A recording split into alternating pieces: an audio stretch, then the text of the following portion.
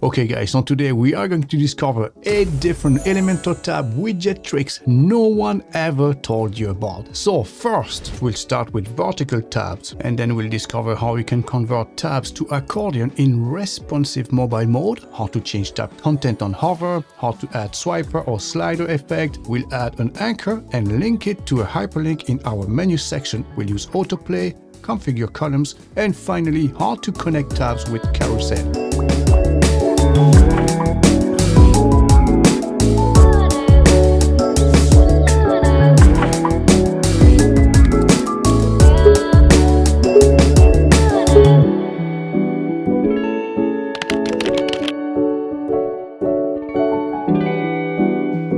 Okay, so let's get started. So as you can see, we are going to cover 8 different case scenarios here.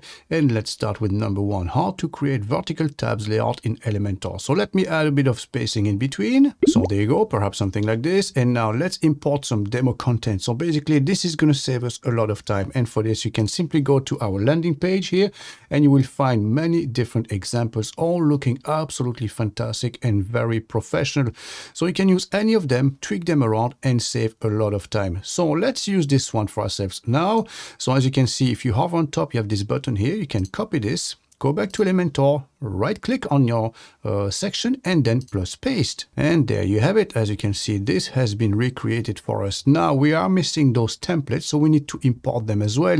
So if you hover on this one, you have another copy sign here. Okay, so each one of them here you can copy and paste them in the backend as well. So these are templates. So let's go back to our WordPress dashboard. Let me show you what these are. So we have Elementor Template, saved templates, and for this all you have to do is click add new, select container, give it a name, so perhaps container number 1, and let's create a template. So there you go. So by default you will see the header and the footer section. Don't worry, once we import this into our Elementor page, it will only use the content itself. So let's create a new container. There you go.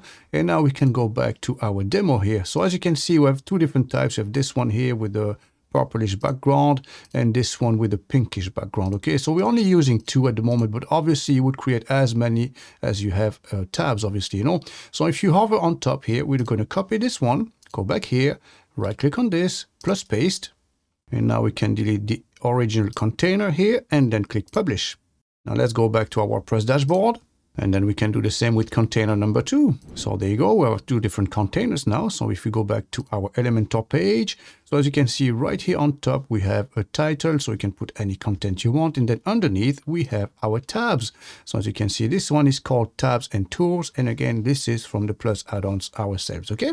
So if you go here on by the side, you can see all the different contents. You have 5 tabs, email, notes, timing, website development.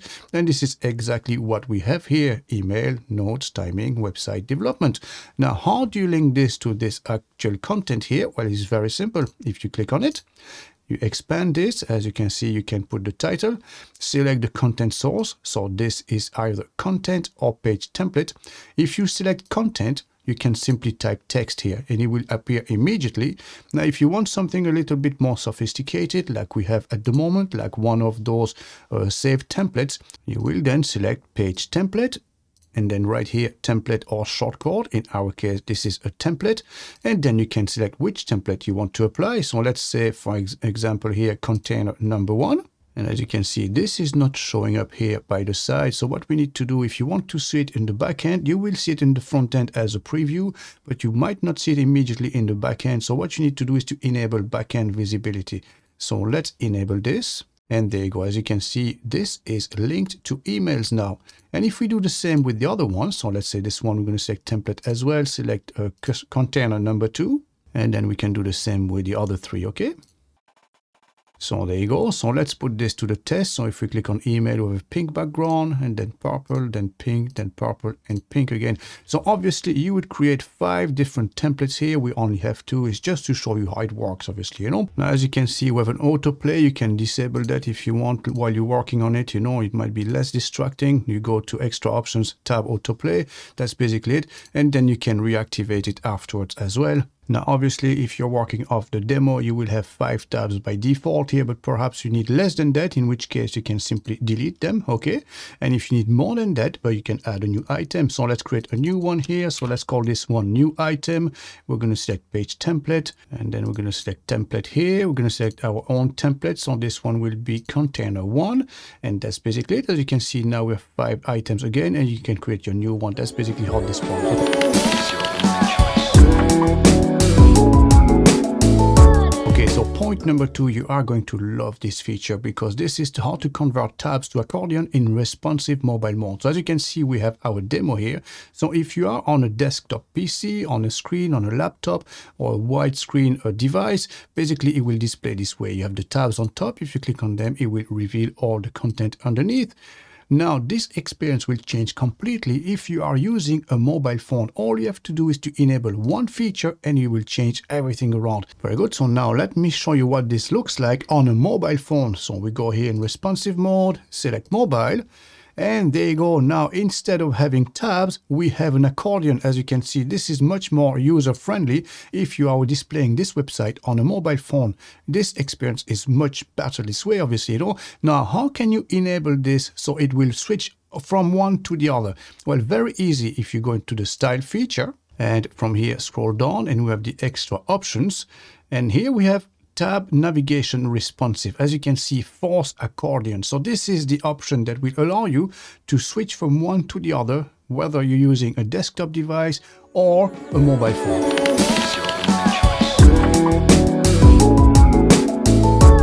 Okay, so our next example is how to change the content on tab hover. So basically, as you can see at the moment, if I hover on top, nothing changes. I actually have to click on those tabs to reveal the content.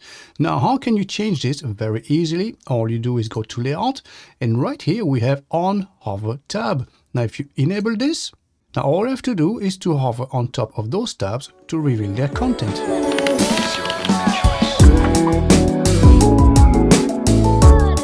So point number 4, how to add swiper effects to Elementor tabs. So what does that mean? So let's consider you have a lot of tabs like we have here, like for instance, 15 of them. So when you have that many, they're not going to fit in all at once here on the page. So what we can do is to use a swiper effect. So basically, if you grab it, you can swipe it, you know, as you can see here. This is the effect basically. So how can you apply this? Well, very easily. If you scroll down, we go to layout. And in the layout section, we have swiper effect. So if I disable this, you're going to see immediately what it looks like without it. So there you go. As you can see now, all the 15 icons are being displayed here. So clearly that doesn't look professional at all. So for this, we enable the swiper effect. So let's switch that on. And then you can select the mode and enable loop as well. So if you enable the loop, for instance, well, basically you can loop infinitely, you know. So basically you can keep swiping and it will come back to the first item constantly. And then you can select the mode. So we have swipe and slide. So what's the difference between the two? Well, it's a very slight difference, you know. So let me show this to you. So we won't be able to discover this in the back end. You have to display this in the front end to see the difference. So let's discover swipe first. So let's click on preview. So there it is, as you can see, and I can grab it and I can slide it. We have the loop enabled as well, so it's an infinite loop. Now, if I click on any of those items, if I click on this one, as you can see, it remains there, you know. If I click on Facebook, if I click on this one, maybe dribble here, I come back here to LinkedIn. So basically they remain where they actually are, okay? Now, if we enable slide, and let's have a quick preview. So again, we have the infinite loop enabled. Now, if I click on any of those items, if I click on Facebook, for instance, as you can see, this is centered in the middle. If I click on dribble, it'll be centered in the middle. If I click on this one here, it will be centered in the middle. So that's the only difference between the two.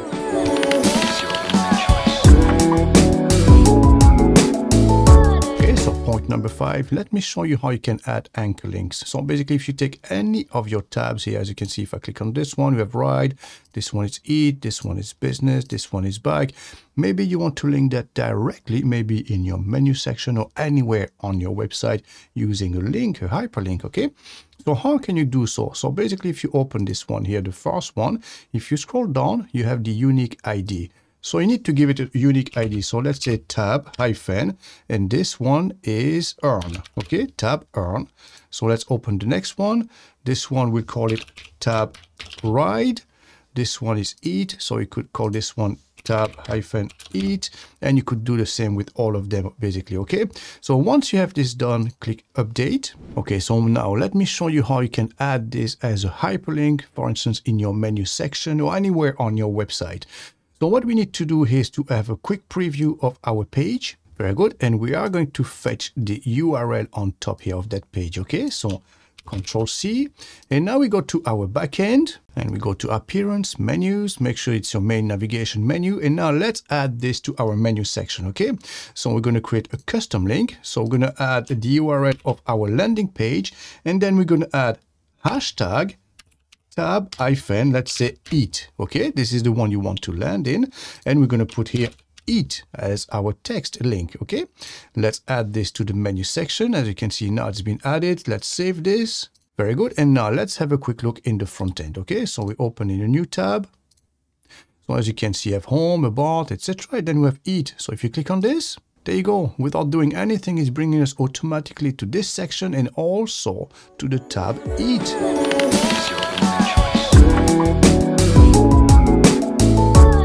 Okay, very good. So point number 6, automatically change Elementor tab content on autoplay. So this is a very nice one. We touched up on that at the start of our video, but let's discover this in more details now. So let's say we have 3 different tabs here like this. You know, they all look very nice, very professional. Perhaps you want to use this for your hero section or anywhere on your website and emphasize a few main important points. So you might want to have this to display on autoplay. So how can you enable this? Well, once you've created your section here, you go to extra options, and right here at the bottom you have autoplay. So if you enable this, as you can see now, you have a progress bar, and it will automatically load the next one once it's gone past the 5 seconds. As you can see, the duration is 5. So this is in seconds. So every 5 seconds, it will automatically load the next tab. Okay, so you have the autoplay here, and then play pause button. If you enable this, it will display a small play and pause button underneath. So if I was to click on pause, once it's reached the 5 seconds, it will stop. And basically, if I want to continue, I have to click play, and then it will load the next one, and so on and so on. Okay, so this is basically another option available to you if you wanted to use it. So next, we have the duration. Like we said, this is in seconds. This is the load time. You have the color of the progress bar. Basically, click on this, and then you can select any color you want. So let's go with red now, just to give you a quick example. So basically, now our progress bar is in red, and then you can change the thickness. So this is 5 pixels at the moment, so let's increase that to 10. As you can see, much thicker, or you can have it thinner, maybe let's say 3. Okay, so that's basically it for the autoplay.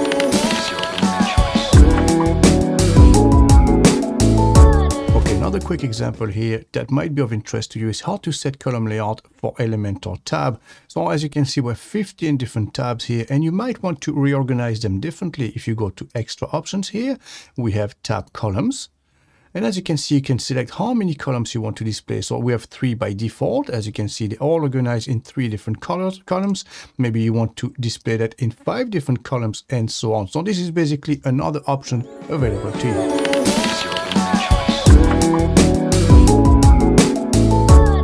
And finally, we kept the best for last. How to connect Elementor tabs with carousels. So as you can see here, we have different tabs, 3 of them in total. And if I click on each one of them, it will actually be linked directly to the slider here by the side. But not only that, it will also change the whole background color of our section here. So how amazing is that?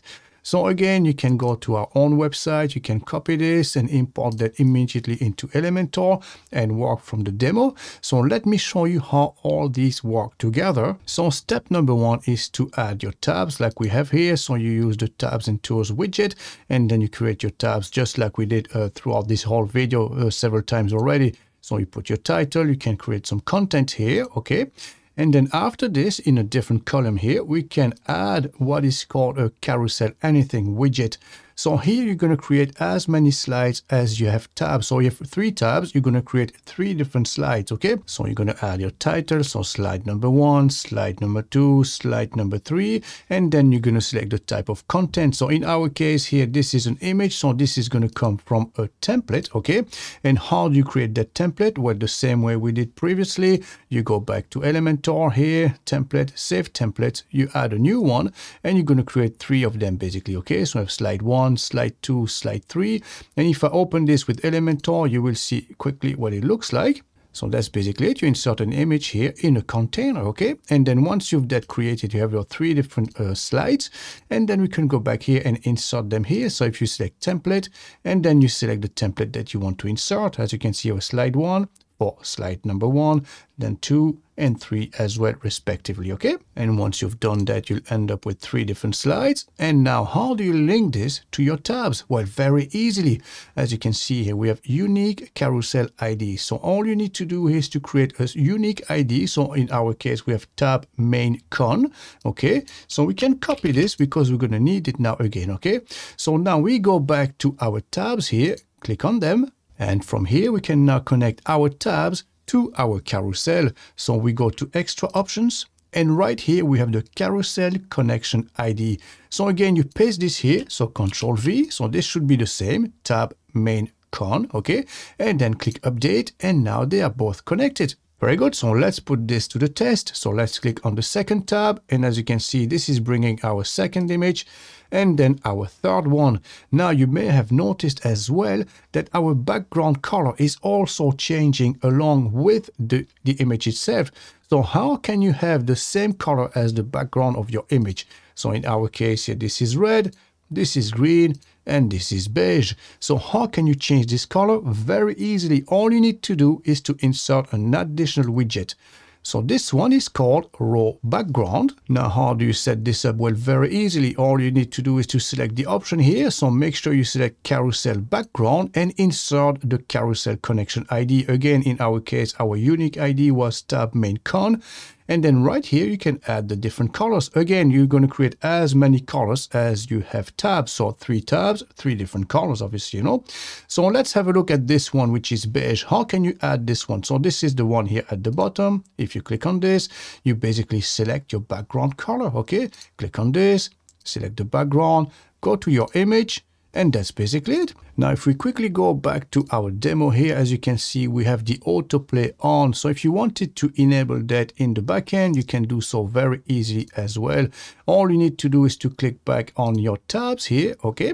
You go to extra options and then enable autoplay. So if you click on this, it will start the autoplay basically. As you can see now, it's on. So there you go, guys. If you like this video, please feel free to like, subscribe, and share with all your friends and even your Facebook community so that everyone can benefit from these Elementor tips.